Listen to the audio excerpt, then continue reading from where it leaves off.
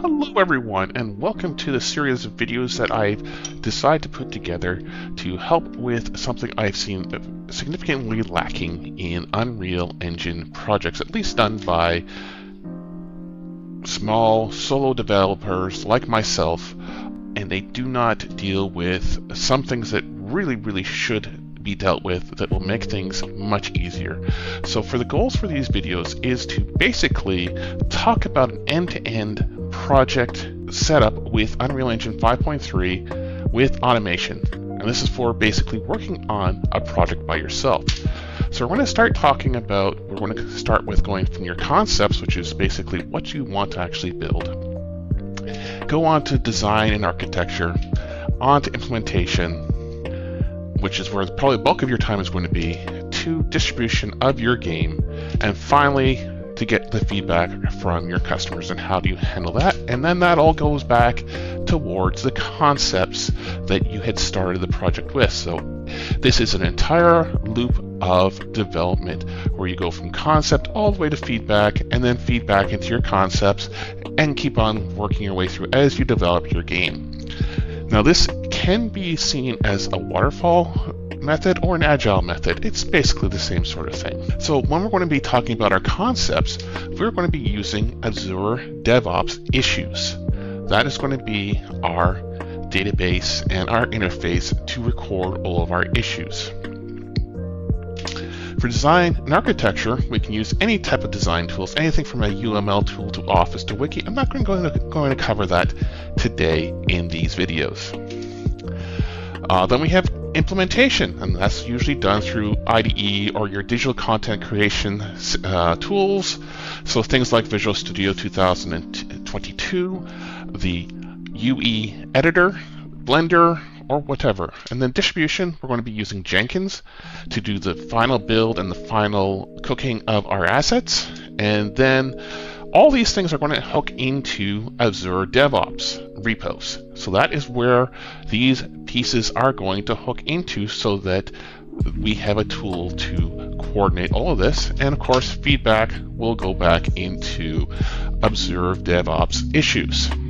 All right, so let's talk about game development, discipline, and DevOps. So what is development discipline? So basically, it's a set of policies that you set up as a way to help you help maintain your focus, which is, if you're anything like me, you have the focus of, let's just say, an insane goldfish who has a hard time focusing on the various different tasks.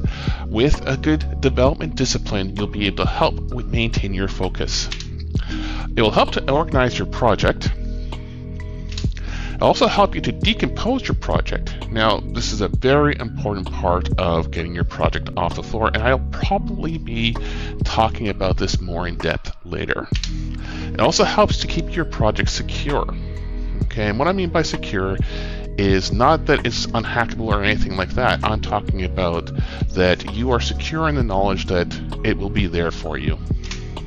So what is DevOps? DevOps is an implementation of your development discipline. It's often its own department in a company, but since we're solo developers, we're going to have to work on that ourselves. All right.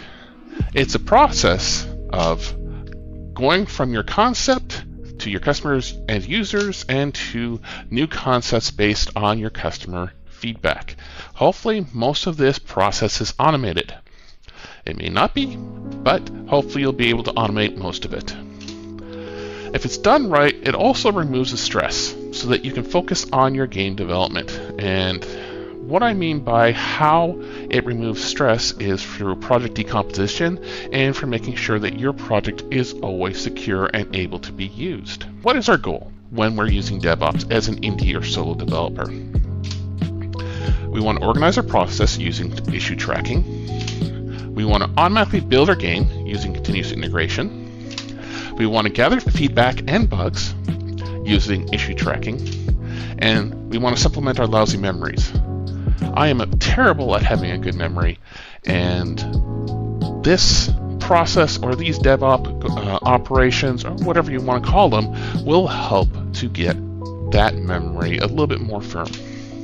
And we also want to be able to recover from disasters. This can be anything like somebody breaking into your home and stealing your development machines, from a flood coming in the door and flooding out your development machines, an earthquake, or whatever.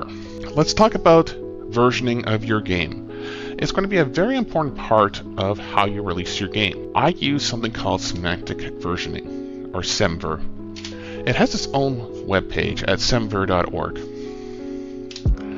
It's a way of versioning the game so that you can keep track of things. Think of it as a way to help organize your milestones and how to help send it out to your customers in such a way that they have more confidence in what they will see and expect. For me, in my game, I'll be using the major number as a complete increment of the game. So basically, it will be a complete game that I'm happy to sell on Steam or Good Old Games or wherever, and it is going to be basically represent the first public version of the game that is not what I would call a test candidate or a release candidate. It's being debugged and it's feature complete. Minor numbers, which is the next number over, these are milestones that work to the next major number. So we will start at major number 0, go to major number 1, major number 2. When I plan out my project, I'm going to be basically planning out based on the minor numbers. And when I feel like I am complete, then I will move over to the major number. 0.1.0 would represent maybe the first playable game. It would be the first thing to demonstrate out the technologies I want to build. 0.2.0 would probably be the prologue of the game. 0.3.0 will be the first chapter. So we just keep on incrementing that.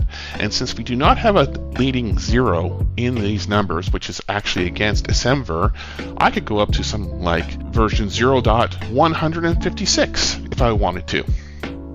But I probably won't get that far with the numbering before I go over to the major version. The next one is the patch number. Okay.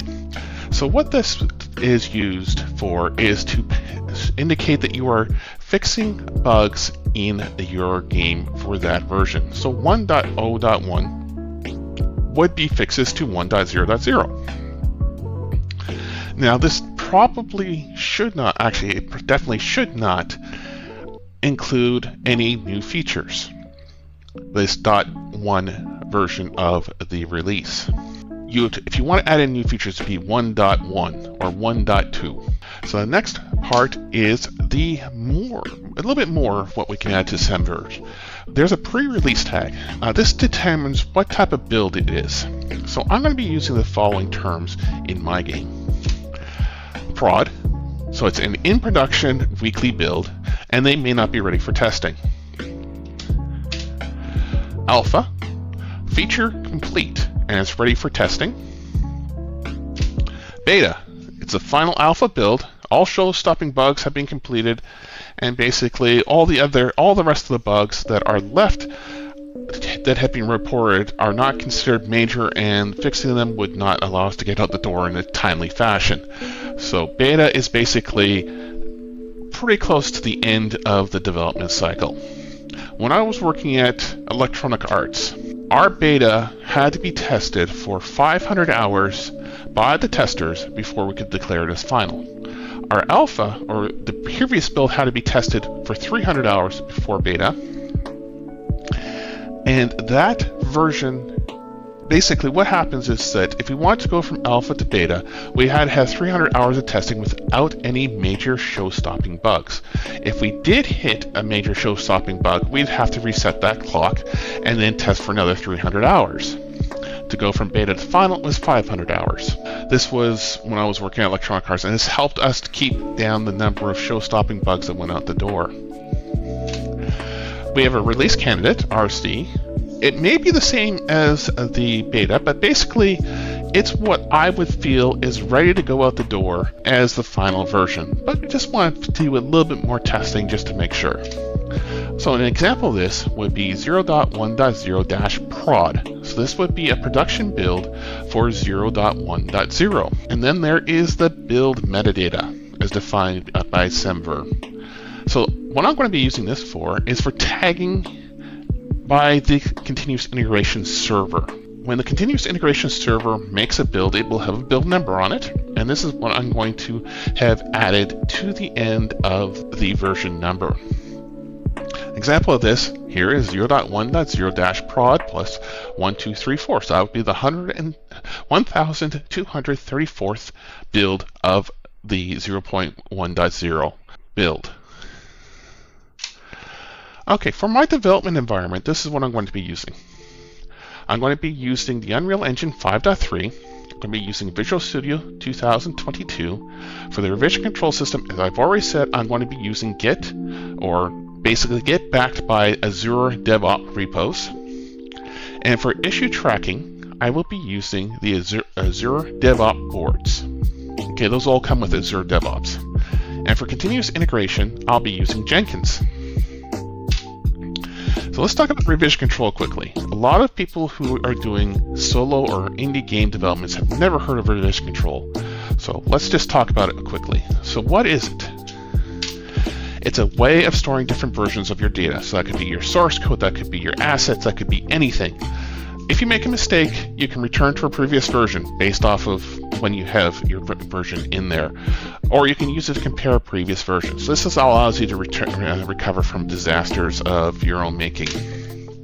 So why use it? As I said, you will make mistakes. Everyone makes mistakes. And that will be what's going to be going on in there. So you're going to be making mistakes. You can use your revision control system to go back. It helps you organize things. Organization is key to anything. You can store the data offsite to help with disasters. And that is very important, and this helps you to reduce stress in your project. So why am I going to be using Azure DevOps for my project? Basically, the project I'm working on is unfunded, it's an indie, and it's a solo project. Okay, I have no support. Azure DevOps is free for up to 5 users. So, it's free. Most of the data in a game is going to be binary assets. So that includes things like your visual art, your audio art, your blueprint, your assets, whatever. Any type of binary asset in the art is going to be at least 95% of the actual size of your game, whereas your code is going to be such a small portion of it. If we want to talk about an extremely large project with source code, you may have 30 megs of source code. If you have that much source code, well, good on you. But for an indie project, I don't think you'll ever get to that much source code. But you think about it, 30 megs of source code, that's enormous. 30 megs of visual art, a couple of pictures maybe. You may got a little bit of animation in there. Audio, oh, what does that work out to? Maybe about 30 seconds of audio in there, and you were already past 30 megs. So yeah. Most of your data is going to be binary assets. Git has an add-on called Git LFS. Now this is how it handles large amounts of binary data. LFS stands for Large File System. Git is wonderful when dealing with source code. That's how it was designed. It is absolutely wonderful for source code, but when it comes to binary assets, it kind of doesn't work in its default configuration. What happens basically is because Git is a distributed revision control system, the entire revision control database is on everybody's machine. And if you're talking about binary data on everybody's machine, you are talking about hundreds and hundreds and hundreds of megabytes on everybody's machine that isn't going to be used or looked at. So, Git LFS was created to help with that problem. But for small projects, Git LFS works okay for binary data.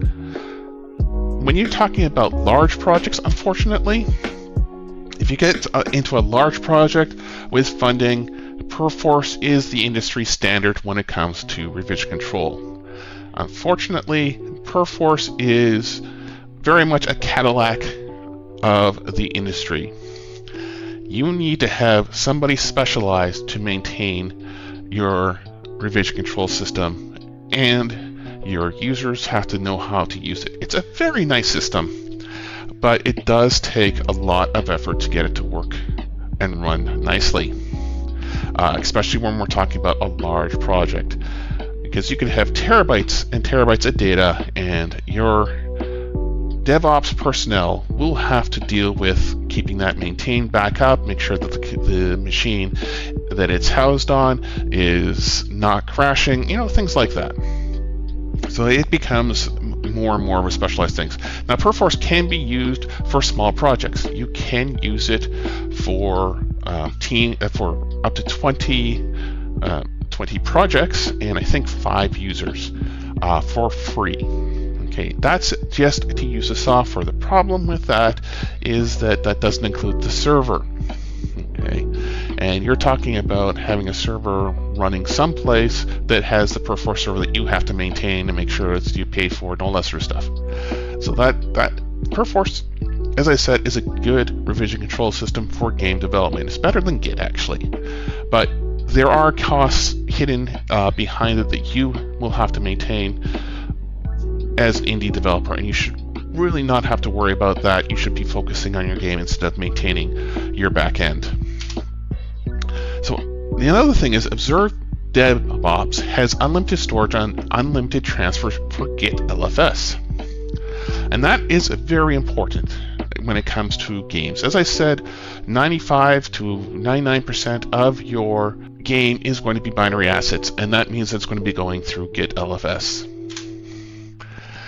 So there's also GitHub out there, but it limits you to 50 gigabytes of storage per account, or 1 gigabyte. It's kind of confusing on their website for what it is.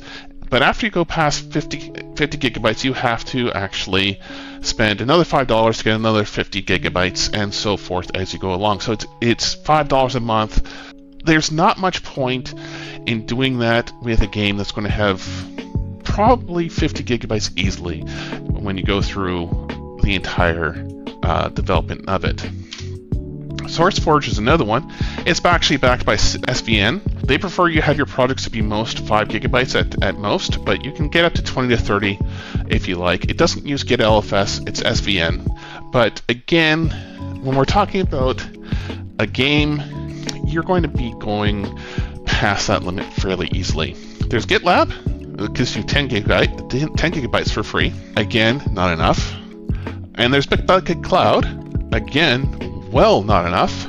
So this is why we're looking at Observe DevOps for running the game's back end for the revision control.